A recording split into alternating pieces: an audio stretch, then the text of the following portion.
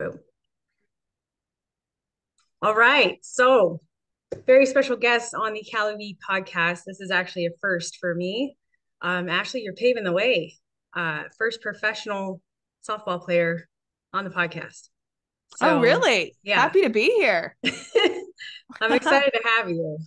So, um, I did some research on you, and girl, you were a thief on the bases. Oh my I love goodness. base running. I love it so Yeah, much. I love it. Well, everyone, we're going to go ahead and jump into just kind of picking the goods and the ins and the outs and the bads with Ashley. And you guys can call her coach too, because I know she coaches a lot of you with Ashley B Training. She is the founder of that company, 5 years strong, correct? hmm hmm I love it. So let's get into it. You ready? I'm ready. Born Okay. ready. Let's go. All right. So with that first question about you being, well, first statement about being a thief. I was sitting there thinking last night, my husband and I were talking about it, and he's a baseball coach. And I was like, yeah, I'm looking forward to interviewing Ash today. And I was just looking at her stats, just kind of stayed in that high school realm, not even getting to your collegiate stats yet. And I was like, she was a thief. So my question was for you, what made you decide to put your emphasis into hitting versus base running, let alone infield? Because you not only held down first base, but you also held down second base. hmm So why all the cookies in one basket for hitting? I mean, I will say hitting has always been the thing where like I feel like I have the most control. Mm-hmm. It's been my favorite thing simply because I have the bat in my hand. And once I was taught, how to be that aggressive hitter to make other people scared of me. I think that's kind of what started it, especially because I actually was right-handed until the age of 11 or 12. And I switched over to the left side. And that's Ooh. the first time I started hitting from the left side. So I naturally throw right-handed, hit left-handed. Well, I can't say naturally because it took a whole winter of training to get good at left side, but I knew I was quick and I wanted to test that part of my game. And I loved the left side. And I learned quickly that slapping was the piece of the puzzle that your job is to make the infield and the outfield scared of you, because they don't know what you're going to bring, whether it's a bunt, a slap, a hard hit to the outfield. Like, to be that triple threat was something that I started owning at a young age. So I knew that my job was to make the defense scared of me. So I kind of brought that with me to base running. I was like, okay, well, once I get to first, now my job is to make sure the defense is focused on me and not the hitter. And now the pitcher's nervous. And now she's going to throw meatballs to my next hitter and she can score me. So I feel like that's kind of where that whole like just offensive, like game mode mindset on the bases kind of started for me. Mm-hmm. And then I guess just defensively, it's my job is to back up my pitcher and to make any play that I possibly can to make her successful. So I think when I started, a lot of my closest friends were pitchers. And as soon as I kind of jumped into the realm of like, no, she's going to throw great pitches. And every once in a while when she slips, I'm going to make sure I make the play for her. So that was kind of my approach to the game. I love that. I highly recommend that if you are an athlete or a coach and you're listening to this, I need you to go back and listen to that again. So much value because you corrected yourself on the switch. It took you a whole winter season. Like, young ladies need to know this. They're not just going to wake up and be able to hit on the other side. Oh yeah, I sucked. I was so bad at first. But like that's the thing is like I had coaches that they told me, they're like, Ashley, it's gonna look ugly. Like that's just Mm-hmm. what it's gonna look like at the beginning. But if it's something that you want to do, just keep working at it. And of course, like I still had to manage hitting from the right side because I wasn't just going to be able to flip and play in my winter games in the indoor tournaments and be able to be successful. So I still actually spent a whole year switch hitting Mm-hmm. just to get comfortable. But once my dad coached me at that time too. So when he was starting to say, okay, trust it, stay on the left side the whole time.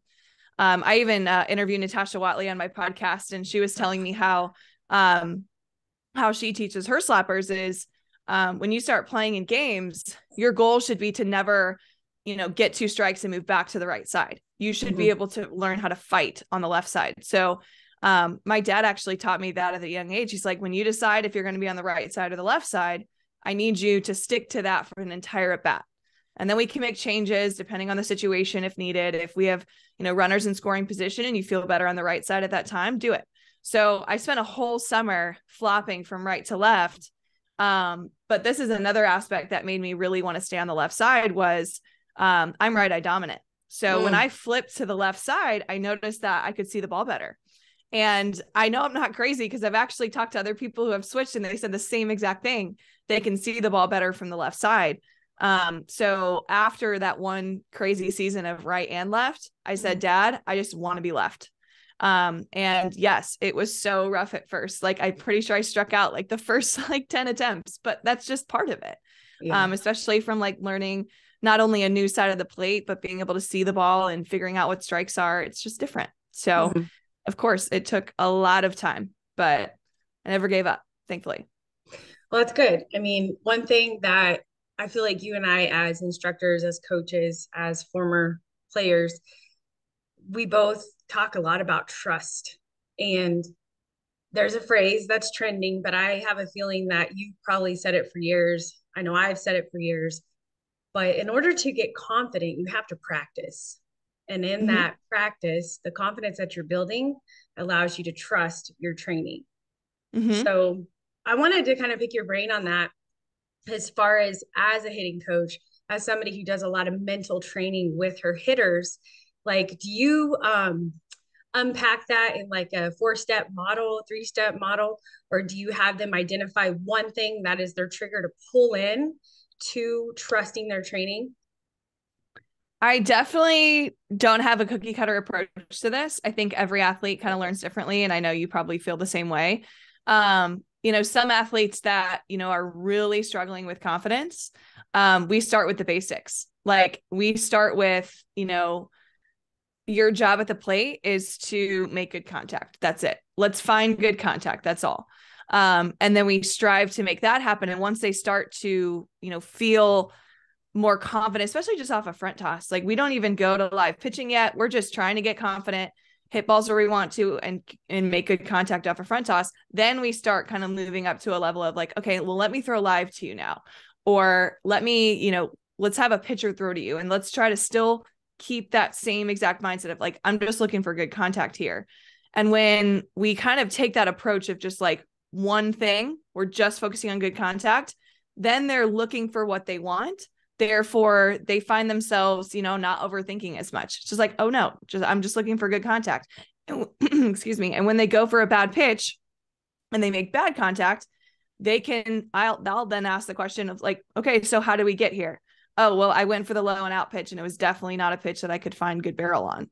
And then they be able to answer their own questions, and they can then take that into games with them. So my approach as a coach in that situation is, yes, we have to develop trust, but when you have an athlete who doesn't even know where to start, let's just find good contact and know what that feels like and work for it. Simple. I love it. Keep it simple. That's great. I know with pitching, it's kind of the same approach. Like, okay, that pitch didn't work, and where's the strong pitch? Like, what I always teach them, their foundational pitch. Do you have that approach as a hitting coach? Like, all right, so you attempted that. Let's go for the pitch that you can hit. Yeah, I think so. This is the hard part because I think growing up, I was always taught, well, only go for the first pitch if it's your pitch. Well, I've started, well, I don't like it. So, but I'm like this conversation. I like where it's headed. I was going to say, because I've learned enough through pitchers that your job and what you're trying to do is get ahead on me. So why on earth would I let, let's divide. I like to divide the hitting zone into like 9 quadrants. So, or 9 quadrants. Quadrants is not the word I was thinking of, but nine spots. Yeah. Why would I say that I only want one of the 9? What are the odds I'm going to get that pitch? It's like virtually nothing, right? So if we can actually expand that more into a quadrant and say, okay, if I get something along, the lines of 3 of the 4 that I feel comfortable hitting, like, you can have one spot where you don't like it. Like for me, when I got to college, I hated the low and out. So there was no way I was going for a low and out pitch unless I had 2 strikes, but I had to be aggressive on the other 3, especially early on, because you as a pitcher are trying to get ahead on me. So why would I limit myself to only choosing one of the 9 spots when I should be aggressive? I'm the one with the bat in my hand. So my job Right. is to make sure that, I have at least 3 of the 4 quadrants, if we divide it up into 4 of the zone, that I feel comfortable hitting, and go get it and have the mindset of, if it's close to those spots, I'm crushing it. Now, of course, it's so much easier to say than actually do, but I think that mindset, it starts in practice. You get your reps on that type of aggressive mindset in practice. Mm-hmm. You can't just expect yourself to walk into games and be like, okay, I'm going to go for 3 of the 4. No, you have to know exactly what it is you want and exactly what it is you don't want. And I think that just helps hitters be able to stand in the box and feel ready to go and trust themselves then. Yeah, no, I like that, because right now I feel like at that 12U age, that's the team that I volunteer coach with. It's so funny to watch them. They'll go through these peaks and valleys. And right now I have a handful of batters that if the ball is just this much lower than what they like, they'll leave it and the umpire will call it a strike. Mm-hmm. And we're just, myself and the rest of the coaching staff, we're all like, anything close, like you want to hit that miss. Like, and it's just funny to watch their wheels turn. So I'm excited for the girls to hear this value. Like, this is huge for them. Yeah, So I will say my hitting coach definitely helped me out a ton. This was a coach that had coached in college for a long period of time. So what she's telling me, she's telling her college hitters. So I feel like it's worth sharing. So we yeah. would do, every single time I would hit with her, I would have 45 swings before we even start the lesson. So we'd get there early to get our cuts in before we started. But when we took those 45 swings back to those 9 zones. I don't know why I keep saying quadrants. It just sounds right. But we'd go to those 9 zones. So we'd go 3 high pitches, in, middle, out, 3 middle pitches, in, middle, out, and then same thing with low. And we hit 5 balls in each of those zones. But whenever we did the high pitch, we went just above the strike zone, Mm-hmm. like something that's flirting with the strike zone. When we went to outside pitches, we did something just flirting with the outside part of the plate. Something that if a umpire sees it and likes it and calls it, we can still feel comfortable there. Because if we can hit that pitch, then the actual pitch that's obviously a strike is so much easier to hit.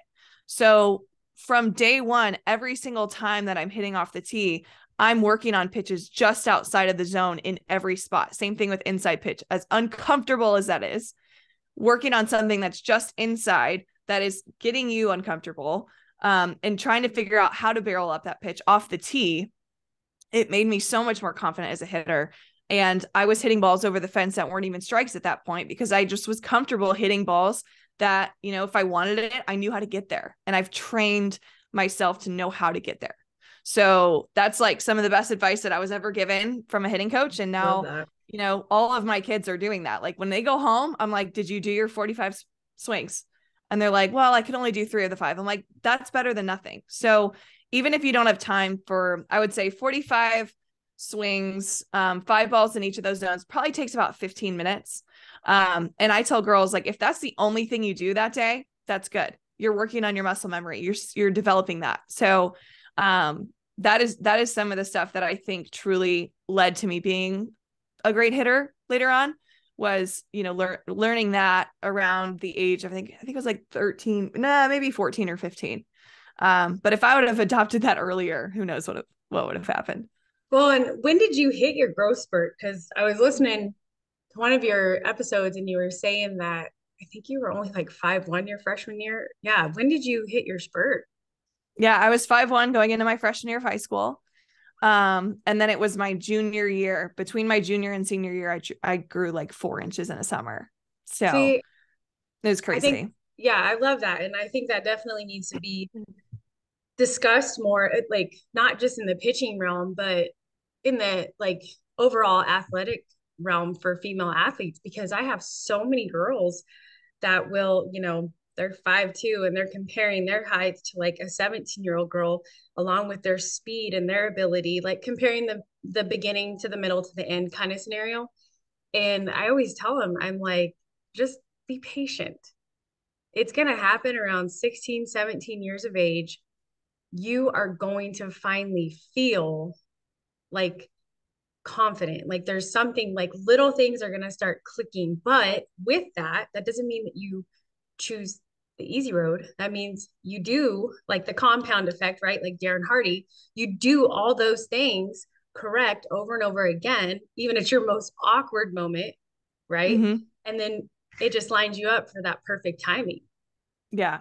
I And think it's I, about just making the most of what you got, because I was hitting home runs before I was even in high school, and I was super tiny and super skinny. If you can think of the tiniest little player, little nugget with, no muscle mass yet, really, still being able to hit balls over the fence, I knew, and I had people around me that just encouraged me to just use what I got, I love right? that. I played basketball. I was this scrappy little girl that's like running around the court and stealing the ball from those post players that were slower than me.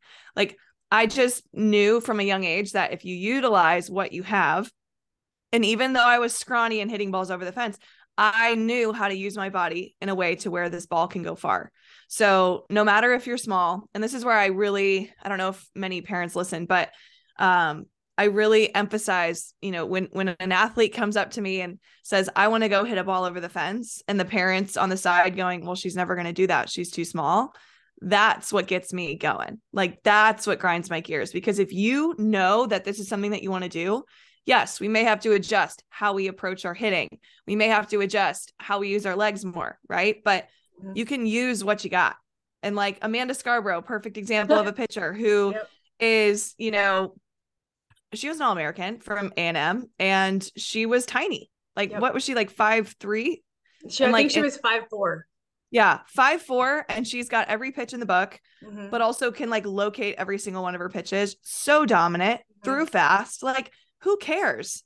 Like, she's throwing just under the speed of like Monica Abbott, and Monica Abbott's like a foot taller than her. So Yeah. I think it's just a matter of a mindset. I also had Amanda on my podcast, and we kind of talked about that, how like, a lot of people could easily tell Amanda, like, well, you're just not going to throw that hard. But here's the deal. What insecure person is going to tell a child that they can't go throw as hard as they want to? Like, but also, like, even if you maybe can't get to that speed based on your size, there's other elements of pitching that can make you great. Right. Same thing with hitting. Mm-hmm. So I think that's just like the wild and crazy thing is like, we don't need stereotypes in this game. If you want something, there's a way to get there. Right. 100%. I agree with that. And you just pulled that out of my head. I was like, Amanda, like, and I use her to a lot of example because she did compete at that higher level as a shorter pitcher. Me, like you heard my story, but I did top out my junior year throwing 63 miles per hour. And I was like, whoa. So now the way it's changed so much, like, and I don't know, you're 30, I'm fixing to be 43. So we have quite the gap, I think, in the things that we're told, like, um, as far as like educational pieces that were available for coaches. Does that make Mm-hmm. sense?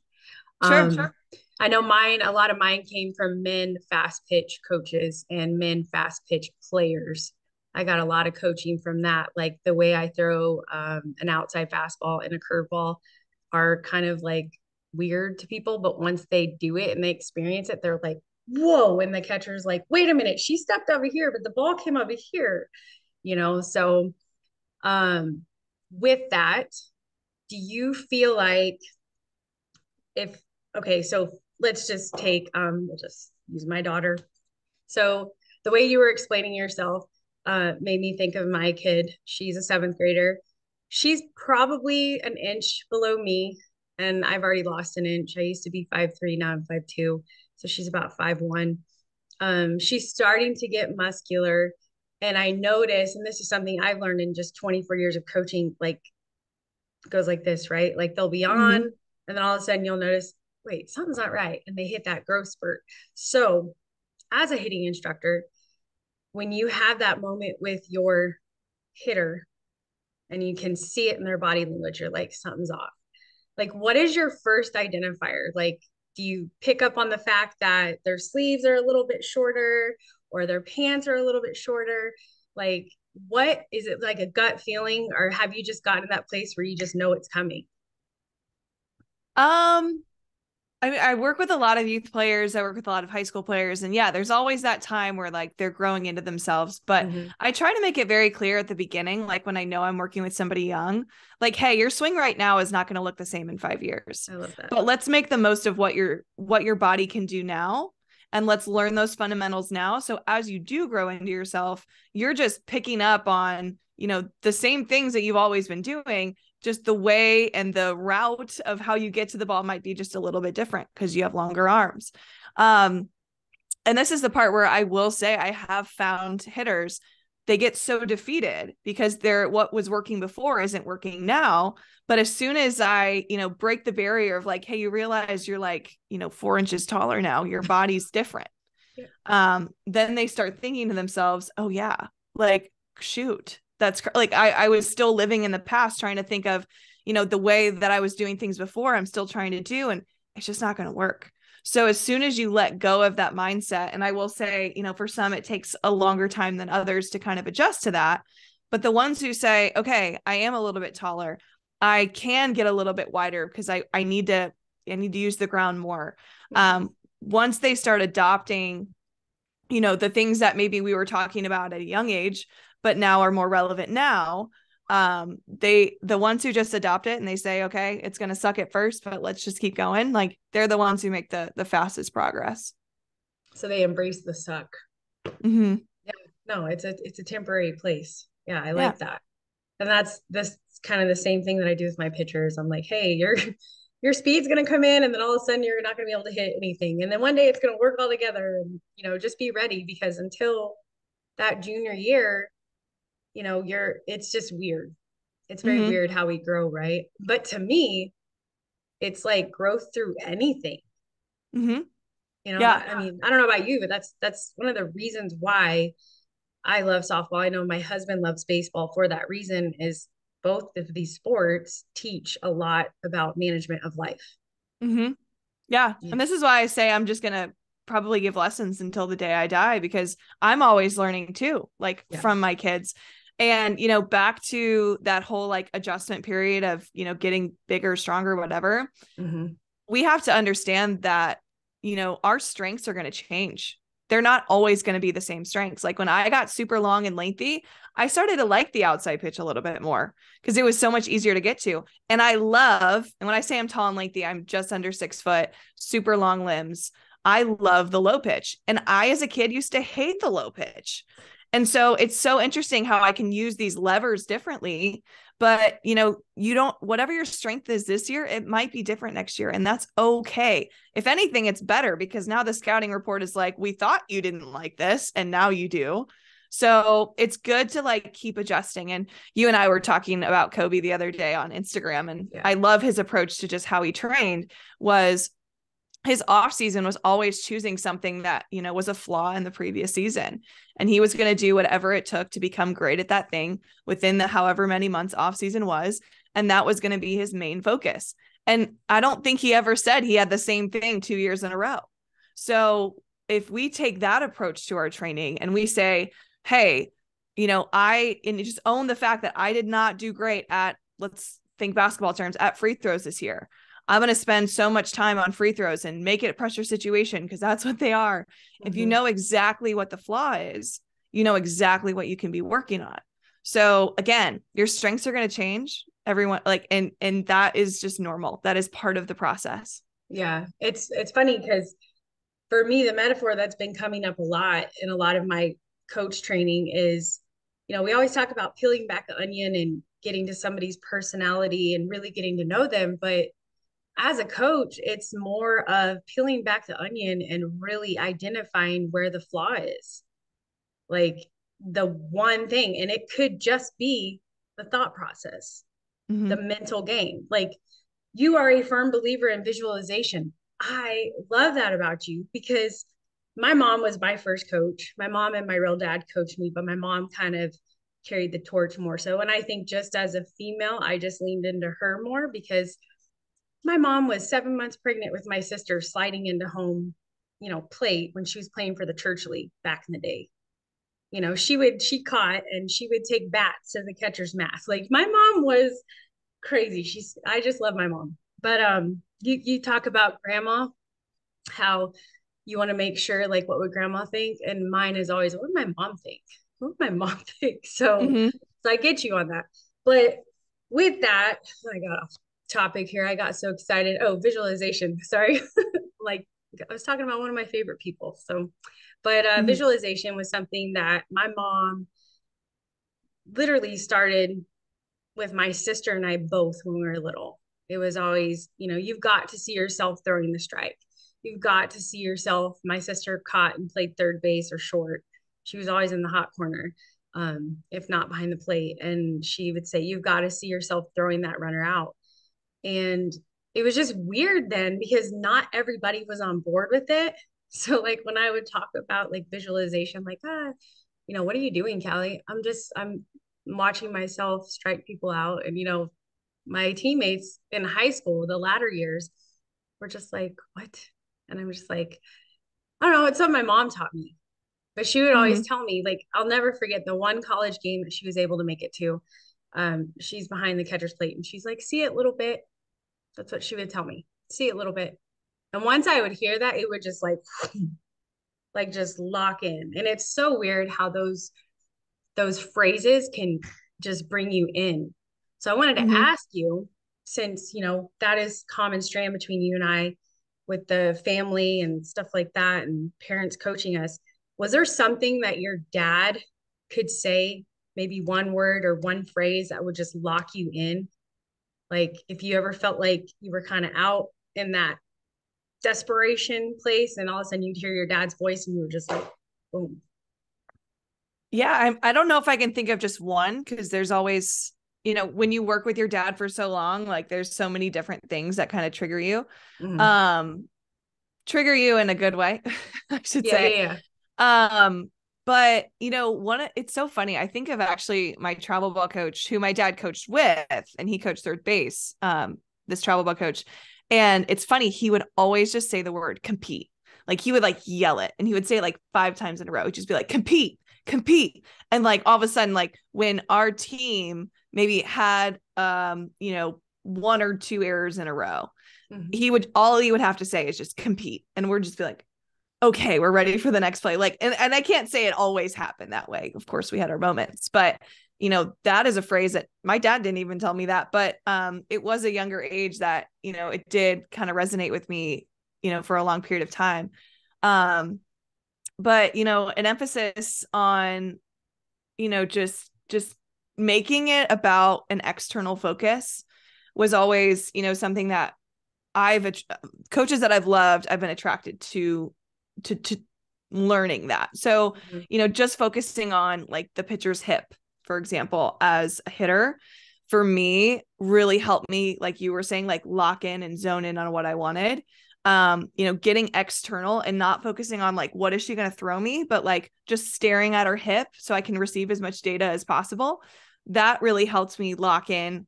And that was something that I even told my college coaches. I'm like, just whenever I look kind of weird, just tell me to look at the pitcher's hip because that is something that works for me. So I don't know if I can specifically think of something that my dad said to me. I'm sure if I would hear him say certain words, I'd be like, oh yeah, that. But all in all, I think that cue as a hitter was definitely a huge one for me. It's just stare at the pitcher's hip because it's going to give you a ton of data. And also you can kind of off to the side, see where her foot's landing and Mhm. what her wrist is doing. So that is a cue that I still give all of my hitters as well, especially when you can tell they're kind of getting distracted and letting other things sink in. But Well, and yeah, like we had a pitcher probably like I want to say it was before Christmas break. She was pitching illegally and my head coach was challenging it because she was just coming back and then she basically double pumped. There was no presentation.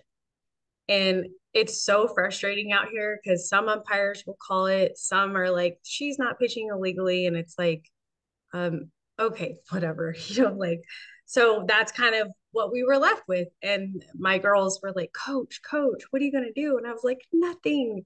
What are you going to do? And then his figure it coach, I out. mean, yeah, I said, you are going to watch her hip. That's all you are going to watch. I was like, don't worry about the double pump. I said, it's just bells and whistles. That's all it is. Mm-hmm. I said, you are going to get whatever's coming at you from the hip. Don't worry about Mm-hmm. anything else. And then after that, the girls just lit her up and they ended up having to pull her. And Yeah. it was kind of a really cool coaching moment. Like, thank you, Jesus, that all worked out. You know, like I don't know, but it worked out really good. But they all learned from that moment. Like, it doesn't matter what the pitcher does, you know, like their presentation, their movement, like their job isn't to see an illegal pitch. Their job is to watch the ball come from the hip. Yeah, it's so easy to get distracted. I mean, prime example of me getting a little too outside myself was the first time I hit against Monica Abbott. So Oof, like I mean, talk about lengthy. She's taller than yeah. me. She steps outside of the circle Out. to pitch the ball. Like that's how long her stride is. She's Mm-hmm. also lefty. I'm a lefty. Like terrifying. And I used to grow up watching her. So of course, all of these external factors played into that first at bat against Monica.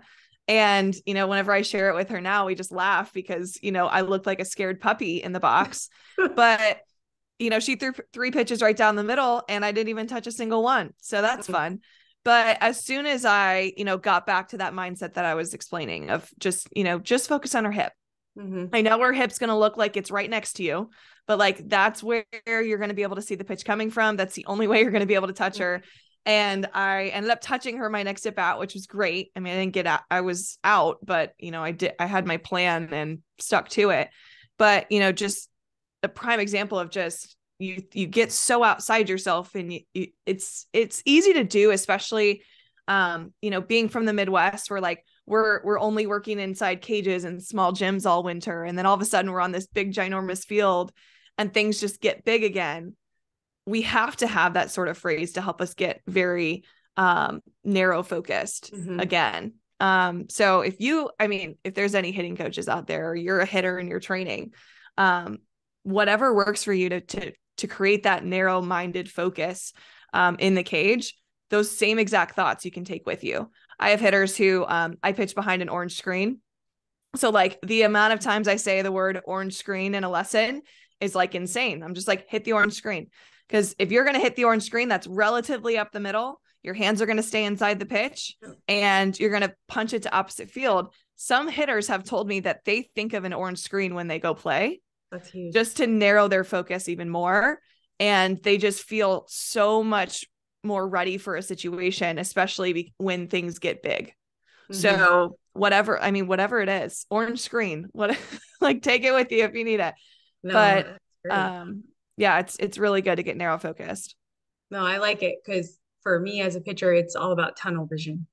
Mm-hmm. Like I'm like, hey, if you say tunnel vision to certain people, they're gonna be like, what? That's a bad thing. But when you're a pitcher, we're narrowing everything. Control the controllables right here. Mm-hmm. That's all you need to worry about.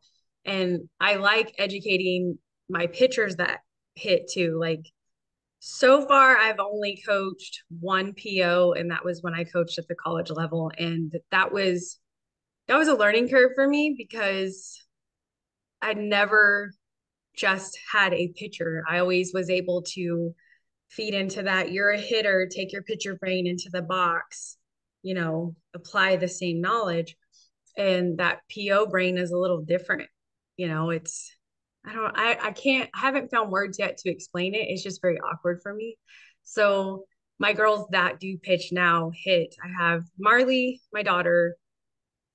I can't take any credit for her swing. My husband he's an amazing hitting coach. He's done a phenomenal job. And then our head coach, he's a baseball coach as well. And we're firm believers in softball and baseball swings are not different. Like, you're closer and the bases are closer and that's it. Like one game is longer and one game is shorter kind of thing. Like that's how we tell her and we talk to other girls about it. But Marley has the mentality that if you are a like green coach, she will scare the crap out of you. Like fresh, like an early coach, not a coach that's coming out of college. Like if you see how she gets in a game, you will be like, oh my gosh, she is in this. She is locked in. But to somebody who's just volunteering and never played at that competitive level, they'll be like, what is wrong with your daughter? Like, she won't talk. And I'm like, She's Oh, locked in. she is locked in. She is not being rude. She's not being disrespectful. She is locked in. And there have been moments as her mom where I'm talking to her as her coach and she doesn't listen. And it's just funny. There were two times where I've literally had to like grab her face mask and get her eye to eye and say, listen, listen, breathe. And then she comes back. Mhm. I'm like, you need to get a hold of yourself. Like she's such an old soul. But I do have one athlete in particular that comes to mind. Everything you're telling on this podcast, like I'm gonna send this to her mother and be like, put it in her ears. And I'm also going to continue to repeat, repeat, repeat, because she has a tendency to allow her moment to get way too big Mm-hmm. when it's really just right here. Mm-hmm. It's the same And game. yeah, I think what was it? Sierra had posted, Rawlings did a video with Sierra the other day, and she talked about what she thinks that mentality, that approach as a batter. Mm-hmm. And I sent that to her, and I'm just like, this is what you have to think. As a pitcher, you think X, Y, and Z. As a hitter, you think X, Y, and Z. Yeah. Got to keep Yeah. that. So Yeah. I think I just watched something too along those lines of great hitters. I'm just saying hitters in particular right now, yeah. but like great players in general, their Mm-hmm. approach rarely changes. Mm-hmm. Rarely changes.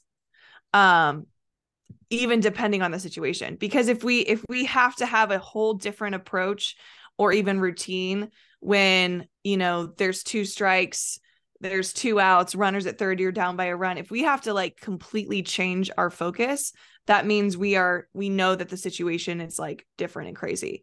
But if we know what works for us, whether there's runners on base or not, and we can take that same person into a situation where there is a lot more pressure, but you don't feel it because you're just where you've been before. You talked about visualization. If Mm-hmm. you've already been there, you feel better in the situation. So great hitters, they really, I really can say when I was successful under pressure, it was just the moment. And I was just focusing on the ball that's coming at me and what I can trust, right? Like it was the same approach for UCLA my senior year when I went 4 for 4 and knocked a home run over the fence. Like my approach there, I wanted to make sure that was my approach for the rest of the season. Like whatever made me successful against the Mm-hmm. top 10, I think they were like literally fourth in the nation at the time, maybe. My approach there worked. Why would I change it if we're going to go play, another team that, maybe isn't in the top 25? You shouldn't change the approach at all. Right. But yeah, it's interesting that, and it's something that I probably want to just research and dive into more, thinking about the brain. And I love sports psychology. I love to listen to how great athletes think. You really shouldn't have vast different approaches. Right. I don't think depending on whether you're defense, offense, pitcher, catcher, wherever. Yeah, no, I like that. And that leads me right in. So your degree, Allied Health and Science, or did I say it completely wrong, from Purdue? Applied exercise and Okay, health. that's it. Yes. Yep. Mm-hmm. I'm thinking along the lines of diagnostic medicine because I blurred the lines with sorry. So with that, like I know that you're probably hypersensitive to like how the body moves and Mm-hmm. proprioception training, all these things that build a better athlete. But have you ever considered like going back down that tunnel of education and acquiring any kind of like sports psychology? Or are you just going to continue and train the athlete and learn from there and kind of just, create it? That's a great question. Yeah, so it's funny. It's really cool that you were able to think of, the kinesiology part and how, I nerd out about how the body moves. I wanted to be a strength coach originally, just because I love weight training. I'm still training, even though I'm 7 months pregnant. A lot of people are frowning upon me, but I You don't and care. Pat both are. There's nothing wrong with it. Like, I would like to make this delivery as great as possible. So I'm going to take care of my body. Anyway, yes, I am a nerd about how the body moves. I think it actually makes me a better hitting coach because I know, when you're at contact, what does your back glute feel like it's doing? If it's tight, that's what it should be doing. Anyway, that was kind of, my approach to, taking my education and what I learned and bringing it into what I do now. But also it was my senior year, which was the same year and around the time that I had that great game against UCLA, I was taking a sports psychology class, which was required for my major if I wanted to be a strength and conditioning coach. So it was that class where I was able to apply the knowledge that I was learning in that class and take it into my games. And I have never gotten over 100% in a class in college before. And this was one where I just without even trying, I feel like I just thrived in this class. And it also happened to be the season that I hit just about 400. So I think that, learning those tips from the sports psychology class, and a lot of them are things that I've been told to do, but didn't know how to do. Mm-hmm. But learning that has really kind of opened my eyes to so many different things. And I now teach the experience that truly taught me. And no, I don't have a psychology degree. A lot of people ask me if I'm like a therapist. I am not a therapist by any means. I don't say that because people could like, I know, I don't know. But I feel like our position in athletes' lives, next to their parents, we are the safe place. Mm-hmm. We're the mentor. Yeah. Yes. Mm-hmm. Yeah. And it really helps me kind of know how I could think. And it's funny because I can share so many stories with athletes now about like how this situation or this scenario really shaped who I was as a player. And you're going through something similar right now. So I like where I'm at when it comes down to the things that I've learned. I'm still reading up on a ton of books. I've literally taken courses on psychology. But I don't know if I'll go and like fully get a degree. Yeah. Who knows? I'm not putting it out of the picture. But I do like to continue to educate myself on the psychology aspect, because you and I both know you can have the perfect mechanics, but if you don't truly believe in those mechanics, if you don't truly believe in them, they're not going to work for you. So, I love reading up on books in this aspect. Show you this book I've been reading, Coaching the Mental Game. Who wrote it? H.A. Dorf. Yeah, Dorfman. Great baseball guy. I'm writing it down. Yep. Leadership, philosophies, and strategies for peak performance in sports and everyday life. Mm-hmm. So this is a good book. What I try to do, and it's taken me a minute to get through it, but I try not to do it all in one day. I just do 5 minutes. 5 minutes of reading. And then I challenge myself when I know like today I'll have lessons from 6 to 8. I'll try to apply something there to my sessions. And if not, then, it's not time to be applied. Either way, I'm going to bank it as something learned kind of thing. Yeah. Since we're sharing books, can I share one with you? Of course. So one of my great friends, I got to take my headphones out real quick. Hang on a second. You're good. I'm like going to write this down. One of my great friends, Amber Selking, Dr. Amber Selking, she worked with Notre Dame football forever. And now she works with football teams all over the country, and I think even a professional team, but she also worked with Notre Dame softball, and my affiliation with them is I coached with them in 2019. And that was actually my dream school forever, but that's just another. That's so full circle fact. Though. Sorry. It's kind of a wild, crazy story, but, Amber, I met her in person here, literally locally. She still lives here. She's the one who actually got me into podcasting. So shout out to Amber. But she wrote a book and it came out last year called Winning the Mental Game, the playbook for building championship mindsets. Okay. And, she throws in a lot of like baseball type scenarios too. There's some football, but I think just like it doesn't matter what sport you play, like competitors are competitors, and they know how to think and they know how to navigate, crazy situations. So, this book, I actually had her on my podcast and we talked about like all the chapters of it. But when she says it's a playbook, it's a legit playbook. There is a chapter 1 is like, let's talk about certain things and then let's take action. And that's what I love about books. It's like when you can actually apply the things that you're learning, like chapter 1 is awareness. And then chapter 2 is motivation, confidence. So it's like one of my faves. And I know I'll be reading this more than once. What episode, do you recall the episode that you had spoke with her on a podcast? I'm not good with remembering what numbers they are. But yeah, just look up Dr. Amber Selking on When the Cleats Come Off, and you'll be able to see. I'm gonna definitely put that into the notes. Just again, adding value to those athletes. So, Yeah. And if we're gonna stay on this subject, my sports psychologist in college, Dr. Chris mhm. Carr, he was one of my favorite interviews I've ever done. He blew my mind around the psychology aspect, and we talked about my experience of working with him, as a college athlete and actually a professional athlete. So yeah, if these are things that you're interested in, these are all just, I don't mean to plug my podcast all over the place, but I'm the type of person, I know you're the same way. Like if I know something can help at least one person, I'm going to say it. So Yeah, I mean, isn't helping one person helping all?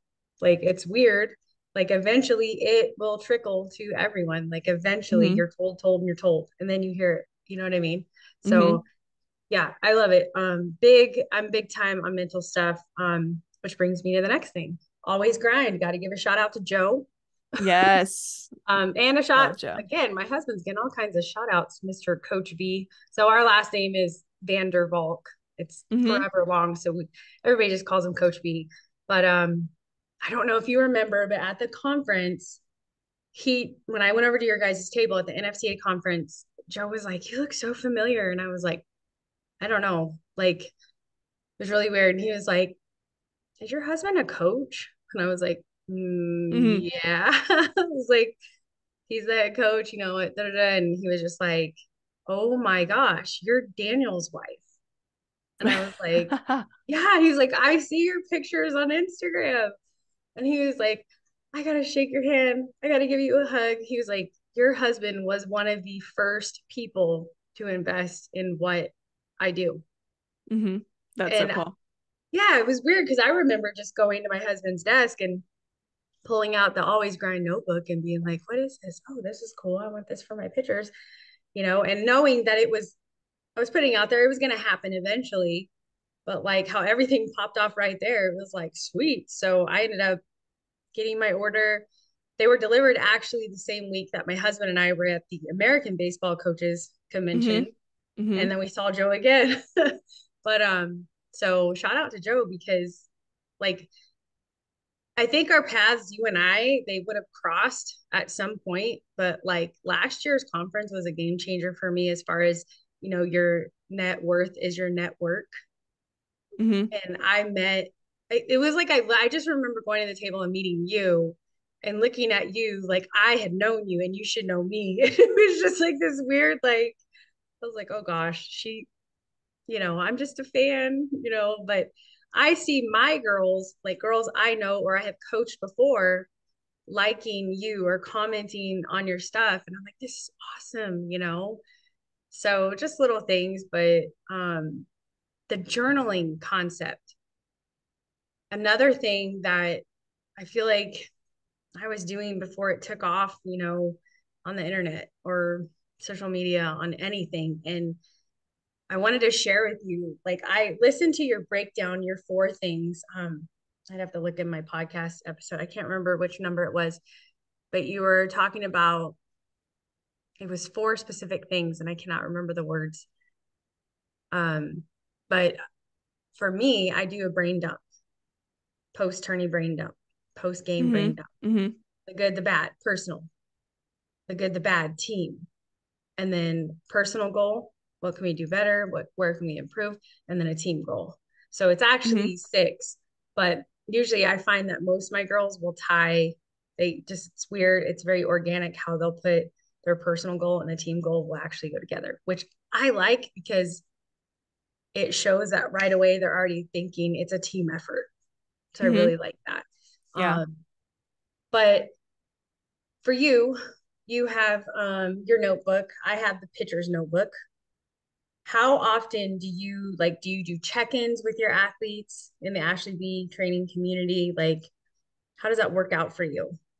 Yeah. So I'll just say it from like my in-person lessons because I actually approach the virtual very similarly when we work together.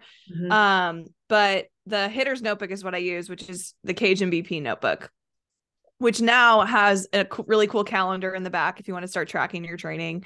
And it also has like a huge like note section in the back where you can just write down anything and everything. Yep.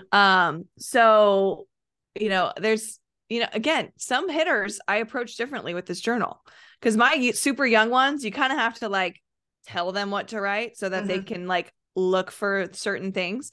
But I'll just explain one of my hitters right now. Her name's Kendall. We'll be in the middle of a lesson. She has this journal because everybody has one. And she goes, Ashley, like that was like a light bulb moment. Can I write this down? And I'm like, yeah, you can write it down. Like take as long as you need. Like go write this thought down. But so for some athletes, like I don't even have to tell them how to use it anymore. But ideally, I have this system where, some of my athletes listening are going to laugh. If they don't bring their journal, they have 15 burpees. Like it is a requirement. When you come to the cage, you bring it. And if you don't have a pen or pencil to write with, you have 5 extra burpees and I'll give you a pen or pencil just so I don't lose my pen or pencils. But I make it this massive requirement because, unless I do that, they're going to take this journal for granted. And, as someone who was given a journal in college, and this was before I met my sports psychologist, Dr. Carr, I was given a journal and they said, write in it. And I was like, what do you write? Like I didn't know how to navigate my thoughts until I took the sports psychology class. So I love this journal because it's prompted. So at the beginning, there's focus. Okay. So like, what's your focus? If you step into a practice and have a specific focus, meaning like they have their big goal, maybe to hit a home run. Well, then our focus of the day might be something along the lines of staying in our legs. That's our focus. If that's your main focus and we write it down. Now, throughout the entire lesson, if you start worrying about your hands or what your head's doing, that's not part of our focus. We don't need to worry about that today. That is not the main plan. So it kind of just keeps them aligned and very intentional with the work that they put in my cage. And I just keep reminding them, this is our focus of the day. Stay here. And then if whatever our focus is, whatever drills that we do, there's a spot to write down all the drills that we do. And sometimes, we'll come up with like some random drill and I'll be like, what do you want to call this one? Because as long as you remember what it's called, that's all that matters. So they'll write down the drills that we did with that focus. And it's kind of just like that prompting of like, if they want to go home and continue to work on this, they can just keep redoing this workout. It's like a hitting Bible. It's like, okay, I need to get more out of my legs today. This is the workout. This is the page I'm going to open up to, and I'm going to go do it. Also, if you have some sort of video analysis, which we don't do a ton of in my cage, but if we ever do, I have them write down what they see in the video. There's spots to write down like your blast motion or whatever type of technology numbers you have. Again, I don't do those every day with my kids or anything, but if they ever want to check in on them, there's a spot to write it. But then the backside's my favorite. Sorry if I'm going too much in this, but this is where like, I hope that people, whether you invest in the journal or not, I'll give you a code for it if you want to discount. I know. I was like, I have one too. Yeah. Let's use yours. But if you have, the backside, which is talking about specifically, what did I do well today? And then what could I improve? All of Joe's journals, they have a very similar theme to them, but as long as you have space, yes, to write down exactly what it is that you did well, you'll start looking for things that you do well. And this is the sports psychology part where I kind of nerd out about, but like, unless you look for the good, you're never going to find it.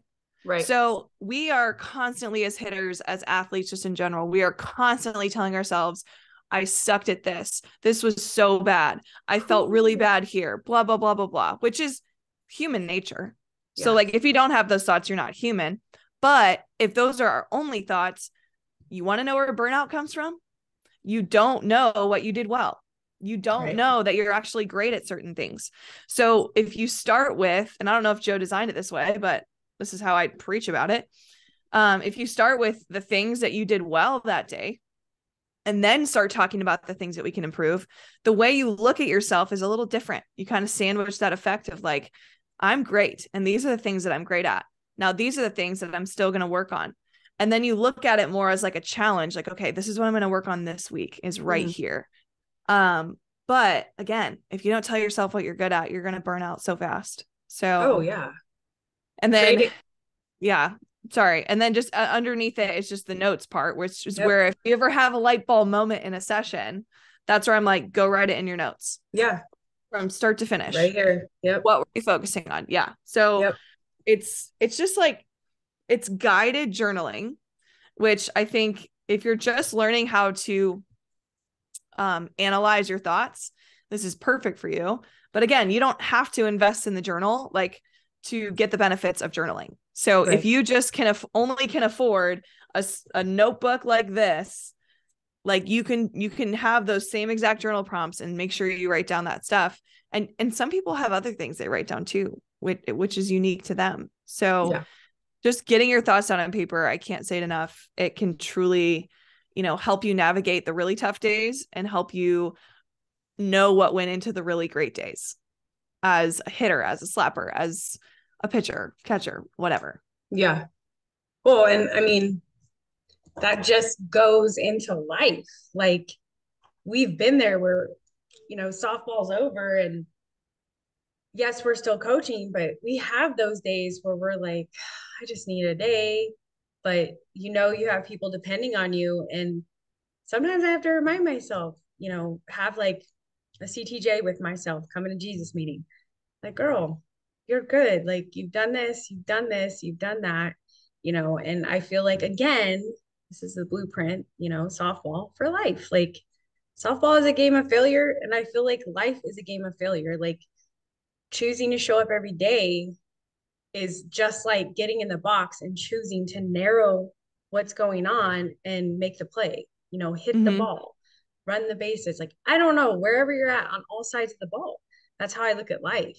Mm-hmm. Just it's crazy. Yeah. So I really like these. My oldest pitcher right now, she is a junior and she plays for Storm 18U here.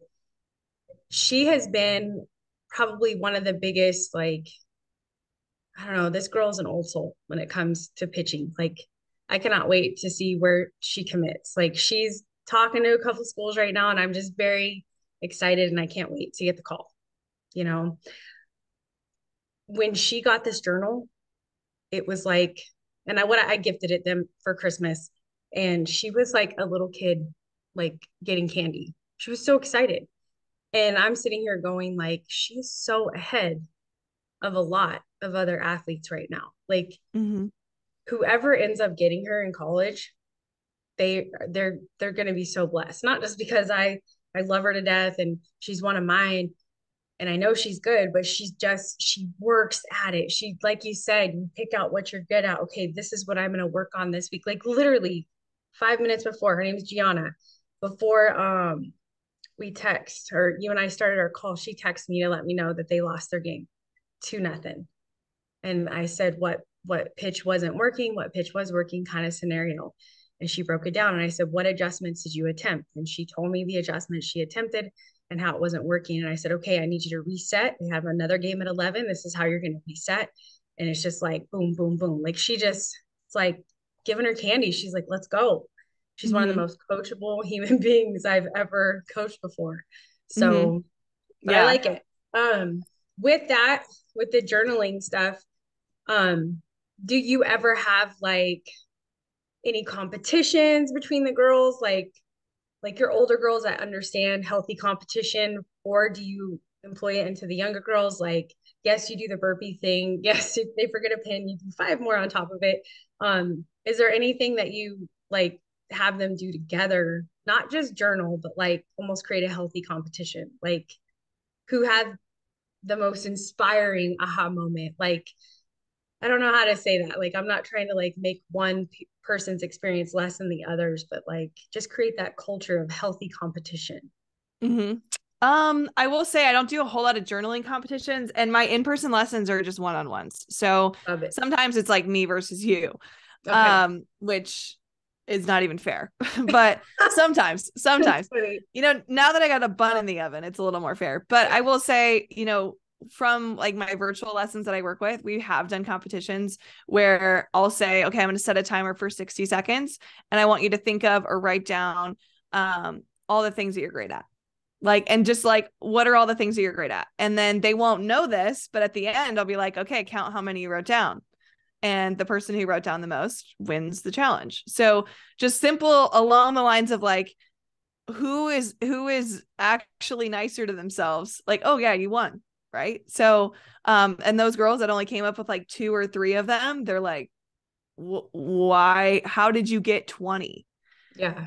You get 20 by focusing on the good more. And so it kind of just like inspires them to just like start looking for the good. Um, from like other challenges, every time I have a hitter, we always end with a challenge. Sometimes it's something as simple of like, if she's popping up a lot or like getting under the ball a lot, I'll say, okay, you have to hit 5 in a row without hitting the top of the cage. Very mentally challenging. Very mentally challenging. It might take her, 5-10 rounds. And it's a defeating challenge sometimes, for some hitters. And same thing, I'll give similar challenges, but in different locations for hitters, depending on, what was going on in the lesson. But the idea is if we don't give our kids challenges, they're not going to be ready for games, because Right. games, you have to be able to prepare them for the pressure that they're going to face and have them be able to be like, okay, I don't know how I'm going to do this, but I'm going to figure it out. Yep. And yes, there are times where like they just aren't getting it. And it's just one of those days where they just won't get it. And we say, okay, we're going to do this challenge next time. I want you to just think and reflect on like maybe why it didn't work today and how you're going to approach it differently next time. And, we get back and I'm just like, okay, what's your plan? And they're like, okay, I'm going to do this. And they lock in and they get it done. So I think there's so many different challenges you can give, any sort of athlete from, a physical or a mental perspective. But the more I challenge my kids, the more they get excited about, okay, what's the next challenge? I love it. I love it. It's funny how you were like, there's any hitting instructors down there. Girl, this is Phoenix, Arizona. There is so much going on down here. It is crazy down here as far as like hitting instructors and pitching instructors and infield and outfield. It's nuts. But I I am drawn to you, like I said, before I met you, just watching you conversate with girls that I know.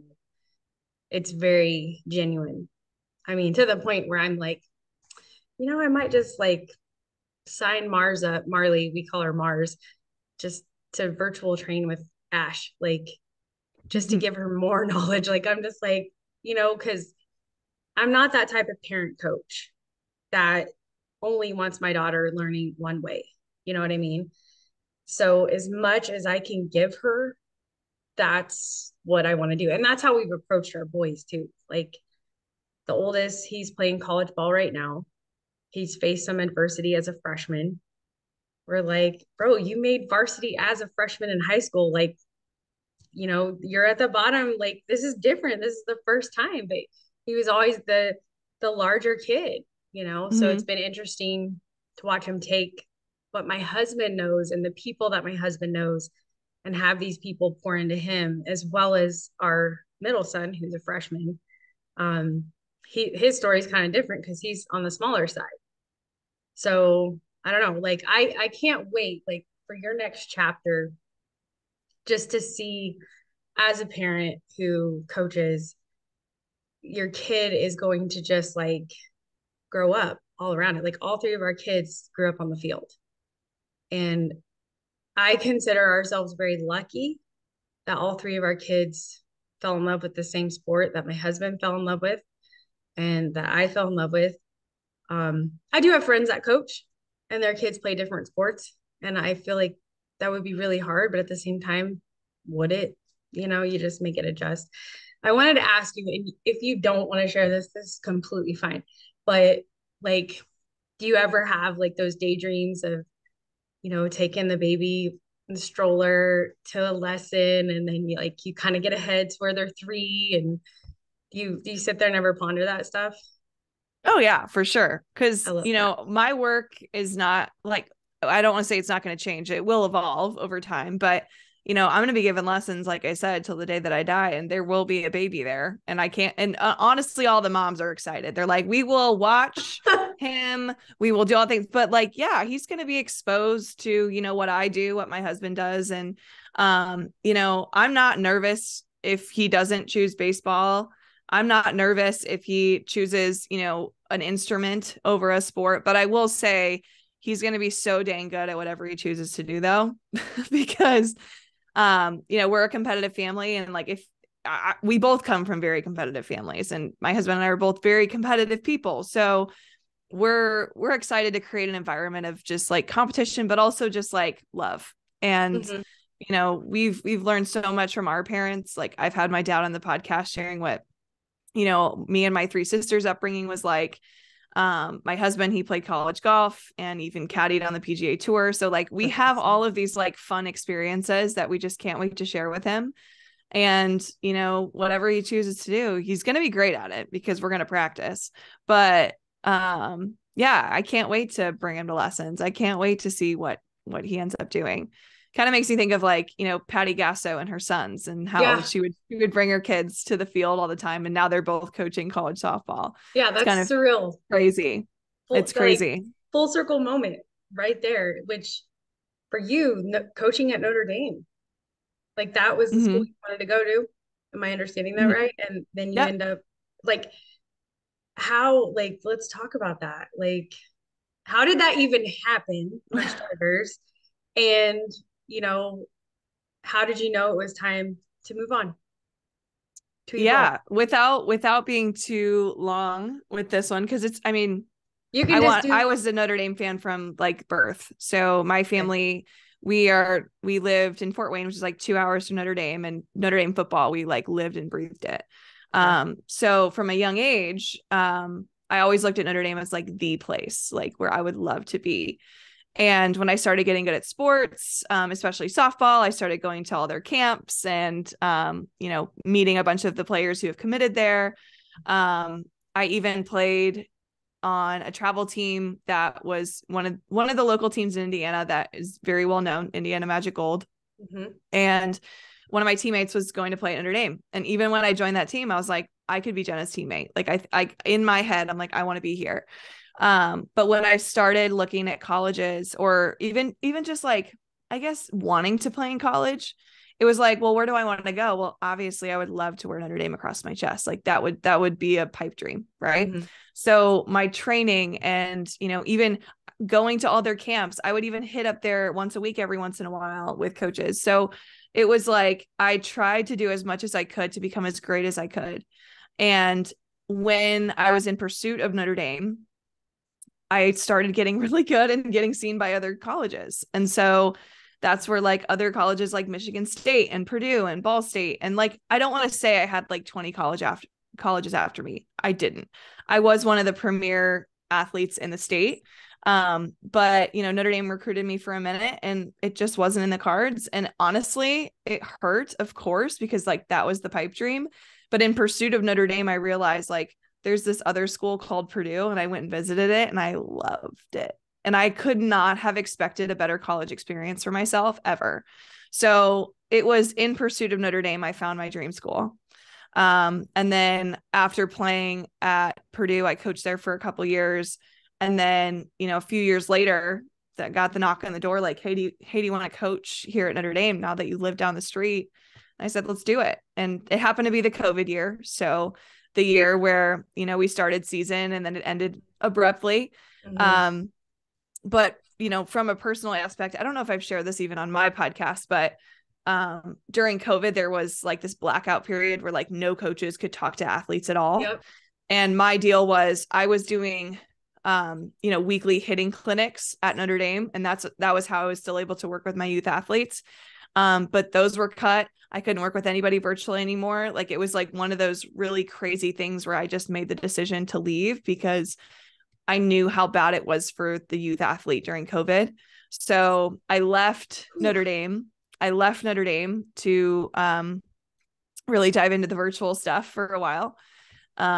And then thankfully COVID ended and I got to do my lessons again, but it was kind of one of those band-aids that was hard to rip off, but I'm glad I did. But also I gained so much knowledge in that almost year of working at Notre Dame. So, Well, just going off of your episode with Dr. Dot, I love her. hmm, She's amazing.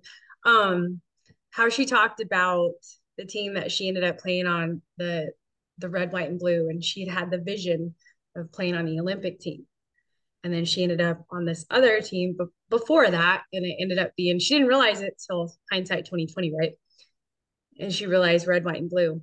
And then, okay, she's starting to fulfill the prophecy. She starts to see the vision. And just listening to your story, like you had this vision and maybe it wasn't to play, but you still at some point had Notre Dame across your chest. Mm-hmm. Like Mm-hmm. that's huge. So in closing, because I we've got so much and we could probably make this several pieces.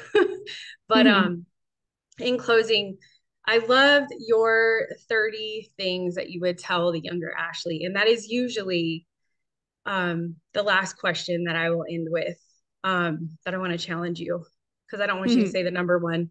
Um, I am going to highlight that episode in my notes as well because you made me laugh on one of them. I was like, oh my gosh, like this, I think it was like number 7 or number 15. I can't remember, Oh but gosh, I gotta go back to my notes to know which one that was. I was like, oh shit, you know what? I It was made notes. probably like get the sleep. It was probably just I like think it was that one. stop studying till 1 a.m. Like it's not helping anyone. Just go to sleep. It was actually number 8. No, yeah, I think it was what was number 8? It may have been number 8, 7 or 8. The way you learn is different. Okay. That one I I was just nodding my head. I think it was the sleep because I did not sleep Oh, well. number 6 was like quit overthinking what to wear. Oh, yes, yes, it was that one because I have now, like, I don't know about you, but like if something fits, I will get it in like 4 different colors, or maybe I'll get 4 different of the same color. Yeah, you know what you like. Yeah. That's the Yeah. way to do it. I really did. I struggled, with trying. I was a people pleaser. I still am at times, but like when I was younger, I just wanted to fit in, right? So Mhm. like I would take an hour just to choose an outfit, and like what good does that do anyone? Like Right. absolutely nothing. And then when I end up choosing, I'm just like, well, I don't like it. Like just so dramatic. But I will say, like, you will save so much time, first of all, but also who gives a rat's butt what you wear? Like just wear something that just wear something. And like obviously I tell, tryouts are coming up soon, and I tell all my athletes, like, wear your favorite outfit, like your favorite pants, your favorite hairstyle, like wear your favorite thing, because look good, feel good, play good is a Mhm. thing. But like you said, like stack your closet with things that you like and get out of the stuff that you don't like anymore. Like quit worrying about it. Oh, it Yeah. took me forever when I did bodybuilding to get rid of my shred like 2 weeks before competition clothes. Now my daughter wears them. Like I've hung on to some of them and she's like, Mom, can I wear this? I'm like, yeah, you can just have it because I'm just gonna be in bulk mode the rest of my life. Yeah. I So like lifting.